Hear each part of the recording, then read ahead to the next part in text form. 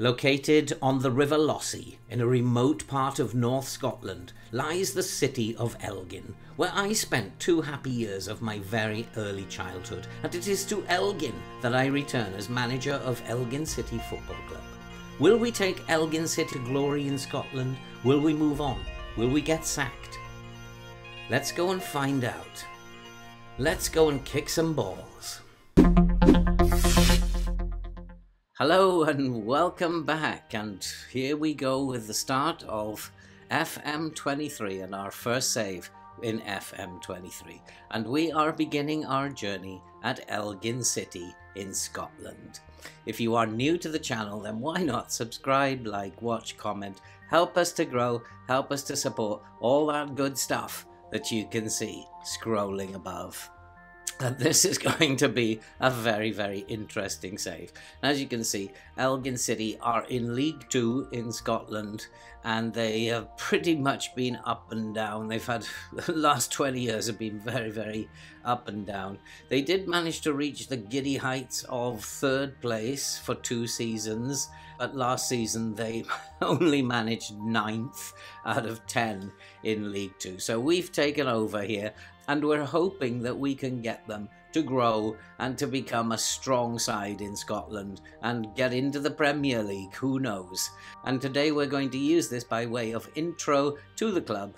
And it is a very, very small club. It's a poor club, and although they have had good times in the 60s and they have won a lot of trophies, they've never really been out of League 2, and my job is to get them out of League 2. In terms of the club vision for this season and the coming seasons, the board expect us to finish mid-table. So I guess that means around about 4th or 5th. And to be competitive in the Scottish Cup, be competitive in the League Cup, and be competitive. I don't know what that means. I guess it just means that you're not going to get hammered in the first round. And I'm going to assume that that's what that means. And in terms of the supporters' expectations for the season, they want us to play entertaining football. I don't know if that's going to happen, but we're certainly going to be playing lump it up the pitch football. We'll play a very, very direct style, and we're going to be not messing around at the back. We're going to be lumping it up the pitch as fast as we possibly can. And I did have a few heart flutters when I looked at the squad for the first time, because I realized that there were no wingers in the squad. And so what we decided to do in terms of tactics, what we've done is that we have developed this 4-1-3-2 system, which I've used in FM22, and we've got another tactic, which is the 4-3-1-2, which again I've used in FM22, which doesn't require wingers. We're going to play in a very narrow formation, play through the middle, and we're going to get teams coming into our strength, and hopefully we're going to be taking the ball off them in the center of the field. Now what we want to do is we want to organize we want to trap them inside where our strength is. We're going to drop off more for the coming game because we are playing against a very strong opponent. And so when I did look at the squad, I found that we were also a very, very small squad. We've made 1 or 2 additions to the squad, and we do have 1 or 2 players on trial, and I'll need to make my mind up about whether or not we're going to sign those players. In terms of transfers that have already happened, we have 3 players here on loan who are likely to be leaving us at Christmas unless we can extend their loans. But we have brought in Archie Thomas on a free transfer. He's a central midfielder, and he looks like he's a decent player. He'll be a good player for the team, I think. And then we brought in a fullback, Nathan Gilhooly, who is a very, very good fullback, and I'm sure that he is going to fit into the team very, very nicely. He's got good attributes for this level, I think, and I'm hoping he's going to have a very, very good season. He has come in on a free transfer. He represents probably one of our best players we have at the club. We're waiting on Rhys Riddell. We have sold him, I think, for £750. He's a central midfielder, surplus to requirement, and hopefully we'll make a few quid on him.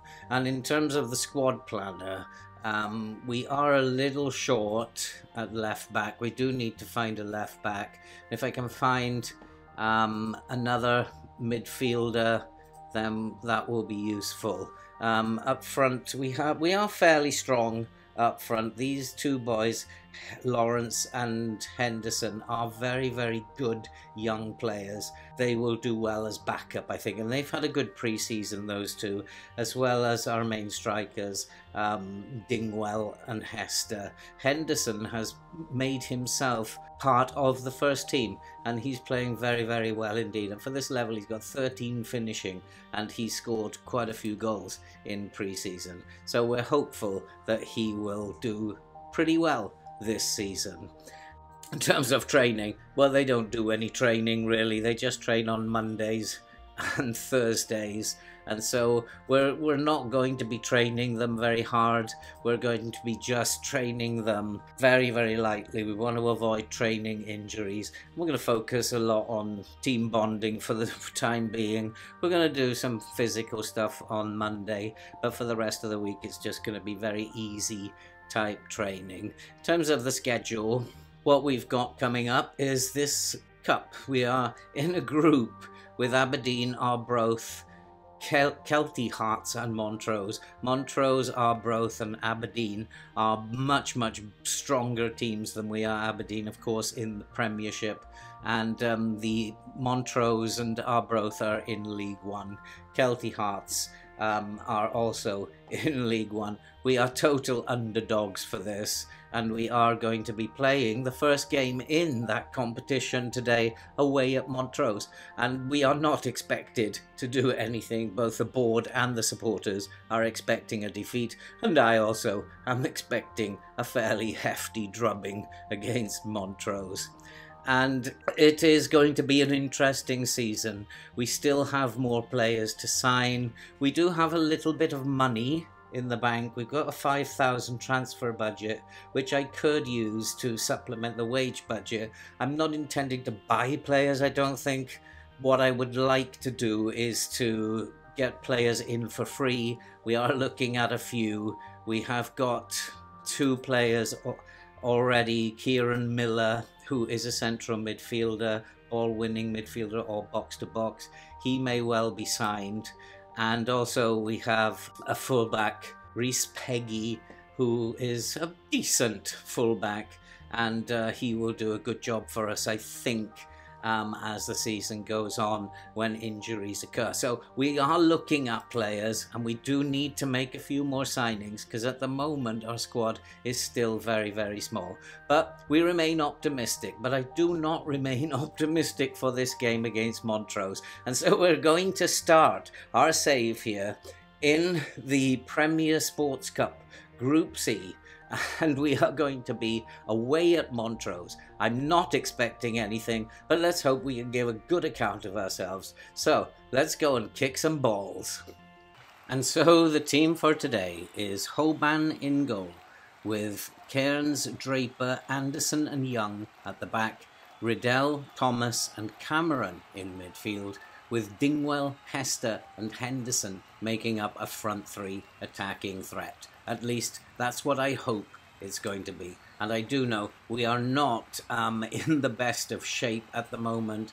We're going to auto number, give everybody a good number, and let's go to the match. And hopefully we'll come out of this. We'll do well and just come out of this with a decent result.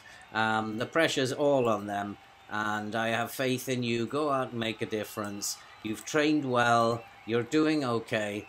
We have one nervous player in Reese Riddell, and but we shall go to the match and see what happens.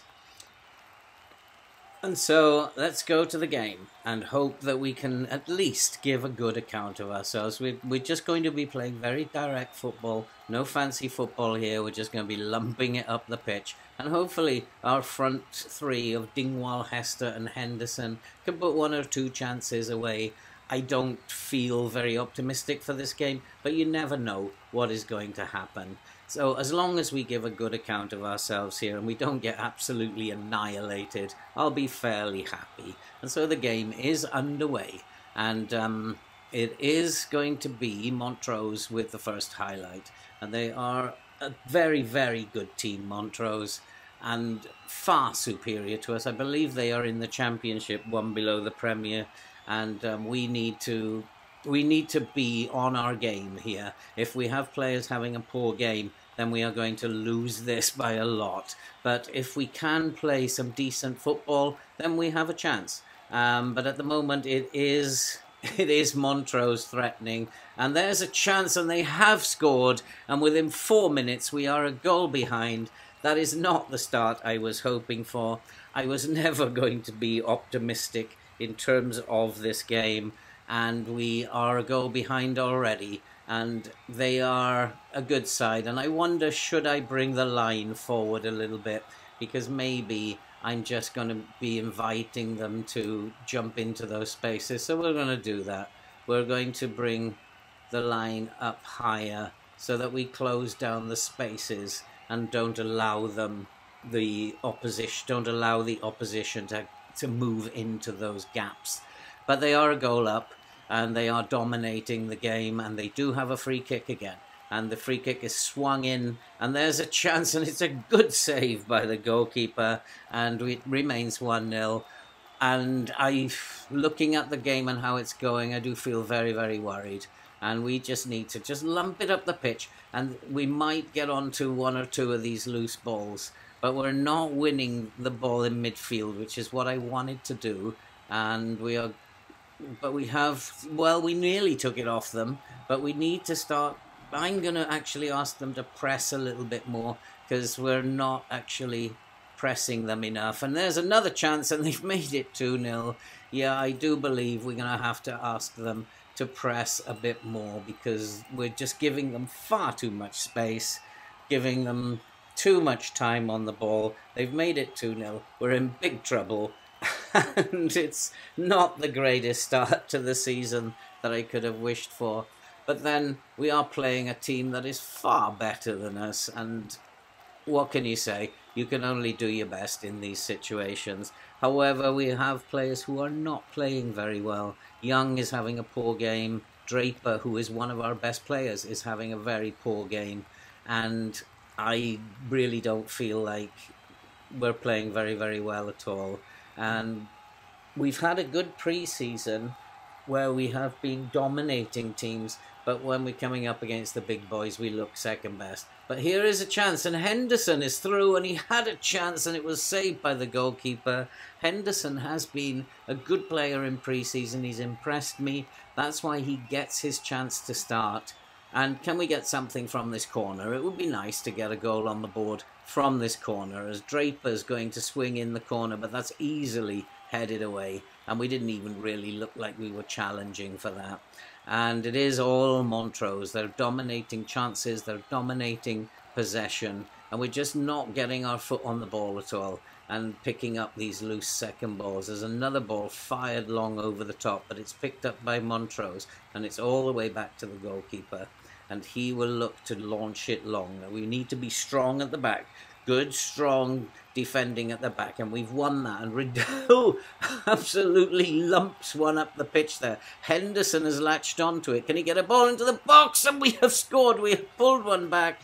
Hester has pulled one back, and it is now Montrose 2, Elgin 1. I guess that will count as a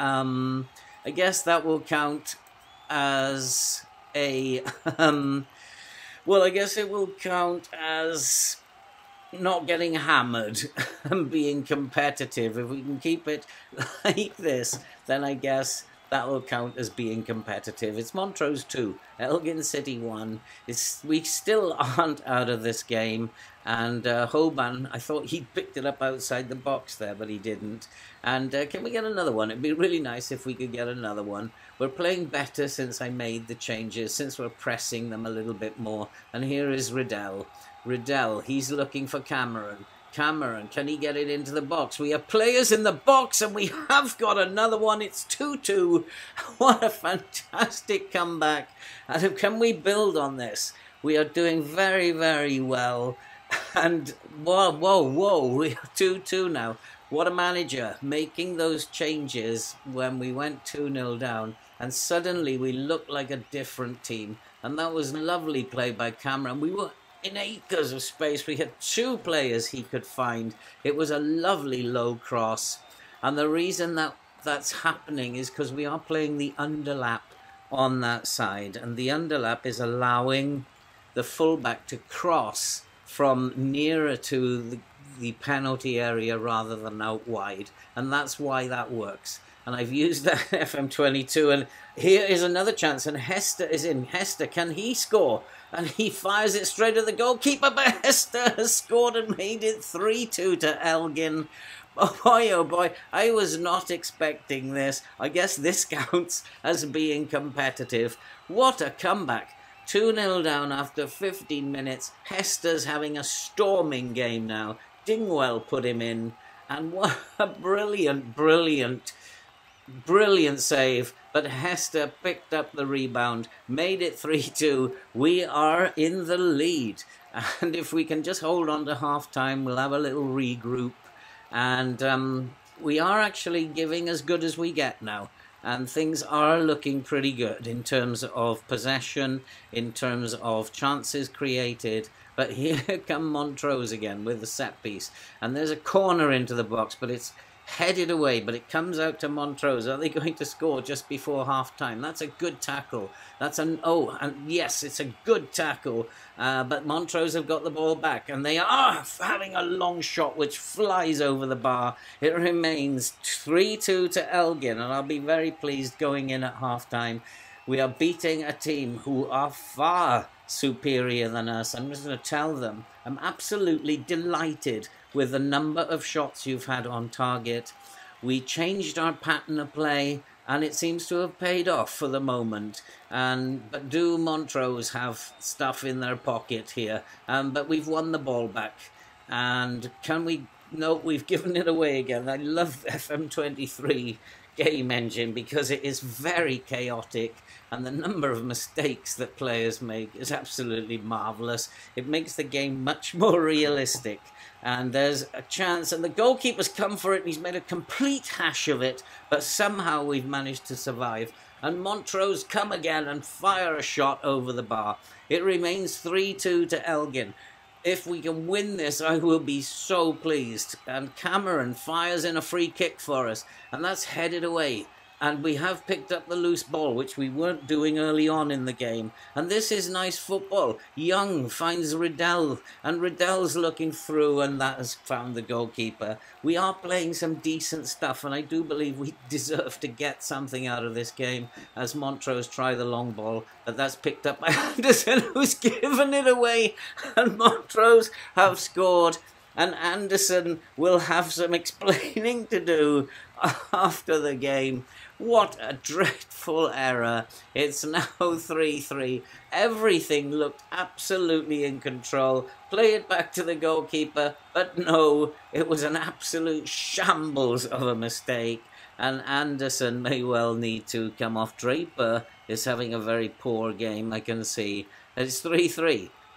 And I think Montrose are looking the better side, but we are still in the game. Now, please, do not make errors. I've told them the tactic is lump it up the pitch. We do not mess about at the back, and we just need to get it forward. And yet we are messing about at the back, and this always worries me with lower league teams. Now, can we get onto this loose ball? No, Montrose have managed to get onto it.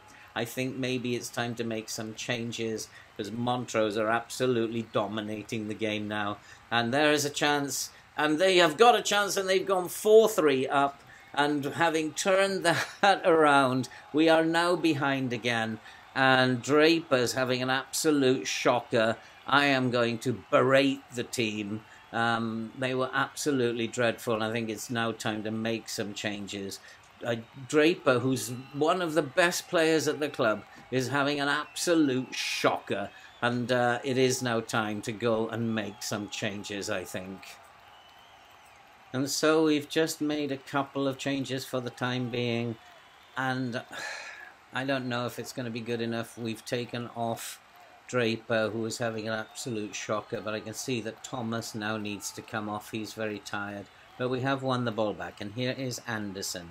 Anderson looking long, and that's what we want to do, and hope that the pace of the front three, and we have intercepted, and there is a chance, but I think Henderson was half asleep, but he has won the ball back. And there is Hester with a chance, and it flies over the bar. And another example there of how the mistakes in FM23 are absolutely causing chaos. And we're going to make another couple of changes, I think.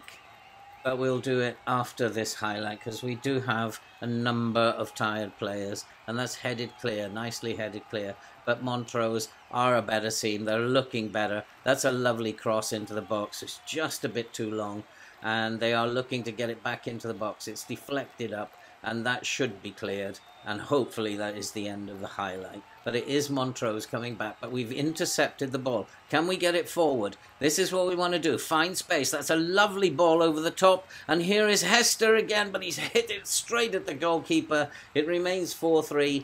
We've had chances, and we haven't taken them, and that's not what I want to see in games like this. We should have taken that. Hester, who's been in good form, he should have scored. But we do have a corner. It's into the box. It's headed clear. It comes to Anderson. Anderson gives it back to Henderson. Can we get it into the box? Yes, we can. It's headed clear. It falls to Nick. Oh, son, it's fired over the crossbar. It remains 4-3. We've done ourselves proud, and I'm going to make some more changes now. And so we've made a couple of changes, but I don't think it's going to make any difference. It's Montrose 4, Elgin City 3. It is Montrose with the corner. And there's a chance that goes over the crossbar. And we've done ourselves proud. They are two leagues above us. And so coming away with a 4-3 defeat, we've done ourselves proud. I can't be too angry with them. We did match them very, very well. But I'm going to say, if we look at the numbers, we should have won that game. And possibly we should have got something out of it.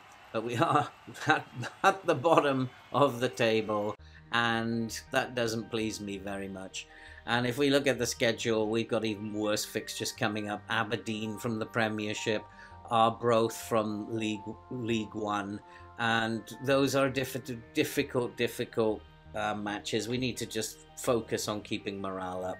And that's it for this first video of our first FM23 save. If you are new to the channel, why not subscribe, like, watch, comment. Help us to grow, help us support all that good stuff that you can see scrolling above.